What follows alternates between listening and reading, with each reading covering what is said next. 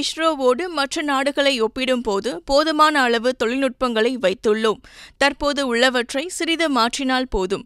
புதிய கண்டுபிடிப்புகள் எதுவும் தேவையில்லை என மதுரை தியாகராஜர் பொறியியல் கல்லூரியில் நடைபெற்ற கருத்தரங்கில் இஸ்ரோ முன்னாள் விஞ்ஞானி நம்பி நாராயணன் தெரிவித்தார்.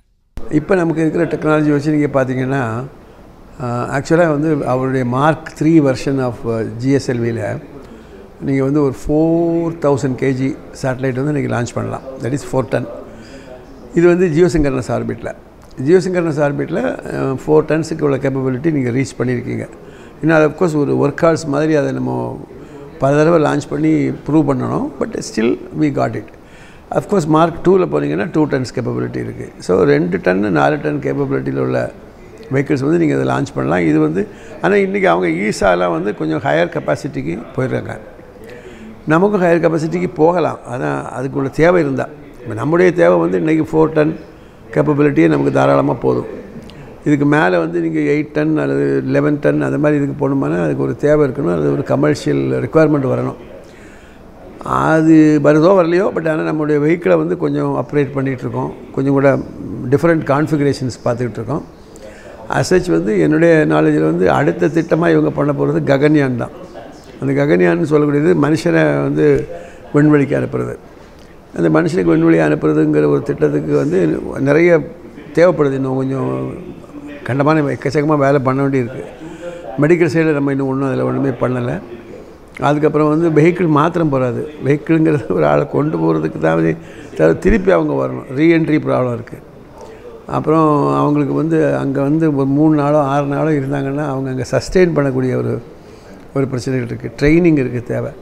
நம்ம அது ஒன்றும் பண்ணலை. ஆனால் பண்ணலாம். பண்ணும்போது அது ஒரு இம்பார்ட்டன்ட் டார்கெட்டாக நமக்கு இருந்துகிட்ருக்கு இன்றைக்குள்ள நிலைமையில். ஸோ கம்பேர்ட் டு நீங்கள் வந்து ஈசா நாசா ரெண்டையும் பார்த்தீங்கன்னா நம்முடைய தேவைக்கு இப்போ நம்மகிட்ட இருக்கக்கூடிய டெக்னாலஜி போதும். பட் இதை வந்து நீங்கள் கமர்ஷியலாக எக்ஸ்ப்ளாய்ட் பண்ணணும்னாலோ, இல்லை அடுத்தவங்களுக்காக ஏதாவது ஒன்று பண்ணணும்னாலோ, இல்லை ககன்யானுக்காக நீங்கள் அப்படின்னா நீங்கள் அதை வந்து இன்னும் கொஞ்சம் மாடிஃபை பண்ண வேண்டியது இருக்கும். அது மாடிஃபிகேஷன் தானே தவிர புதிய டெவலப்மெண்ட் ஒன்றும் இருக்கிற மாதிரி எனக்கு தோணலை. இப்போ இந்த லிக்விட் அண்ட் சாலிடுங்கிறது வந்து ரெண்டு பிரான்ச் ஆஃப் ப்ரொப்பல்ஷன். ஒன்று வந்து ப்ரொப்பல்லன் வந்து சாலிடாக இருக்கும். அதில் வந்து லிக்விடும் அதில் வந்து ஆக்சிடைசரும் ஃபியூலையும் சேர்த்து மிக்ஸ் பண்ணியிருப்போம். அது கேஸ் பண்ணியிருப்போம். அதுதான் அது. மற்றது வந்து லிக்விட் வந்து தனித்தனியாக இருக்கும். ஆக்சிடைசரும் ஃபியூலும் தனித்தனியாக இருக்கும். அதை இன்ஜெக்ட் பண்ணும்போது அது வந்து கம்பஷன் சேம்பரில் எரிஞ்சு அது எக்ஸ்பேண்ட் ஆகி அந்த எக்ஸ்பான்ஷனில் கிடைக்கக்கூடிய அந்த விசையில் அது மேலே போகும். இதுதான் ரெண்டுக்குள்ள வித்தியாசம். லிக்விடுக்கு வந்து இந்த திறன் ஜாஸ்தி. அதனால் உங்களுக்கு வந்து கொஞ்சம் கூட லாபகரமாக அது செய்ய முடியும். நிறைய இன்ஜினியரிங் காலேஜஸ் வந்து ரொம்ப அதனுடைய ஸ்டாண்டர்டு குறைவாக தான் இருக்குது. பல குறிப்பிட்ட இன்ஜினியரிங் காலேஜஸ், அந்த பழைய இன்ஜினியரிங் காலேஜஸ் எல்லாமே வந்து நல்லா இருக்குது. அந்த ஸ்டாண்டர்ட் நல்லா இருக்குது. பட் இவங்க எப்படியாவது எல்லோரும் இன்ஜினியர் ஆகணும் அப்படிங்கிறதுக்காகவே வந்து காலேஜ் வந்து ஒரு பிஸ்னஸ் ஆரம்பிச்சிட்டாங்க.